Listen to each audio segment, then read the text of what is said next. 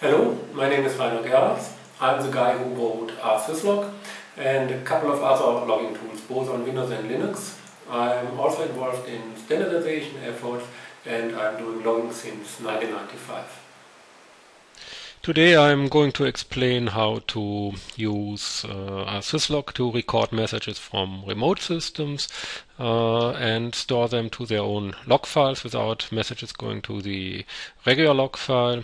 This is a very frequent question we see on the rsyslog mailing list and on the forums, so I thought it's a good idea to do that. I intentionally use the old style format. Actually, I have a version 5.8 here with me, which is pretty outdated, so the configuration is a bit clumsy compared to what we do in V7, but it covers most bases that are, or most versions that are distributed in the current distributions.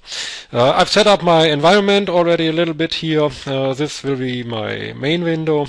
I have another window which I use to generate some remote test messages. I use rsyslog's TCP flood tool. It's a testing tool that can be used as a message generator. Actually, it says send something to port 10.514, which I will use for TCP syslog and generate one message. If you want to generate more than, well, yeah, you do more than M1. I've also already loaded the rsyslog.conf into the editor. So let's see what we do. Yeah, probably we start best with the rsyslog.conf. This is what we very often find in distributions. I've done this here with Ubuntu, for example, and they have some pre-canned, so that is usually what you'll find in your rsyslog.conf template. This or something along this. It's commented out for remote reception. As I said, I use TCP. We have a mod load statement for IMTCP which activates TCP functionality, and we have this input TCP server run which says start a TCP server and run it at this port over here, 10.514. I said that is what I will be using.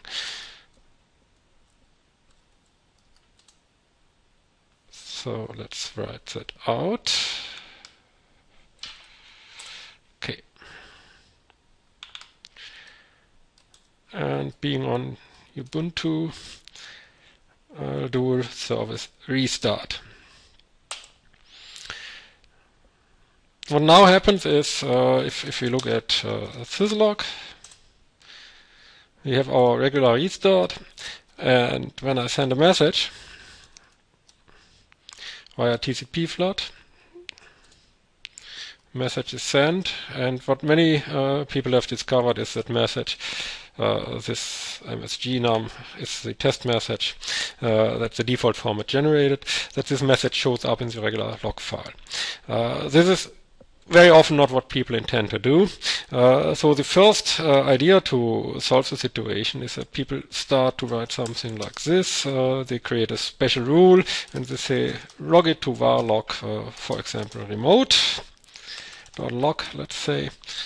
Then they write this. And once again, we go into the cycle and do an rsyslog restart. And if we do the tail again, we'll notice there's not yet a message. All messages are there. And if we do a tail on remote.log, we'll have the same set of messages because our filter here says ***, which means all messages. So there's a bit of a problem, obviously, because now we have both mixed. Even further, if we send another test message, it of course will end up in the remote log. Here it is. But it will also end up again in the syslog. And this is obviously not what we want to have. So let's first remove the remote just to make sure. Remote.log.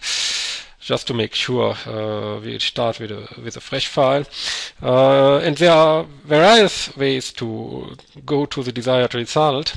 I'm using multiple rule sets, which is the best way to solve this. And it works a little bit different.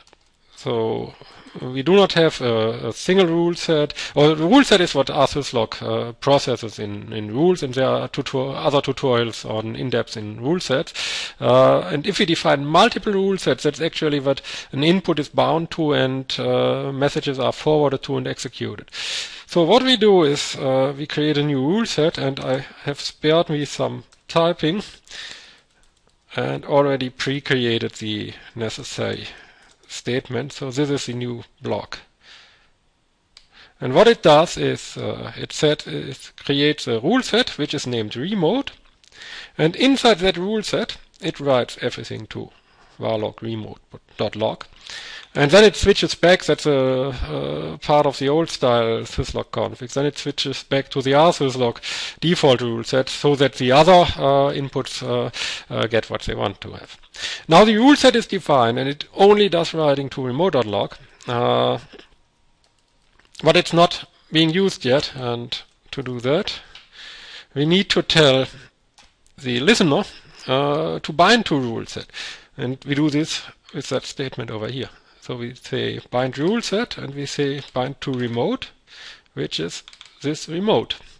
What now happens is when the syslog message comes in via TCP, the TCP output knows that it should not forward it to the regular rule set that's running inside rsyslog, the default one that you usually do not define, but that's just there, but instead send it to the remote rule set, and the remote rule set only consists of this single statement, so it's written to remote.log, and once done, as there are no further messages inside the rule set, the message is discarded and processing is ended for this message, so it won't be stored into the local log files.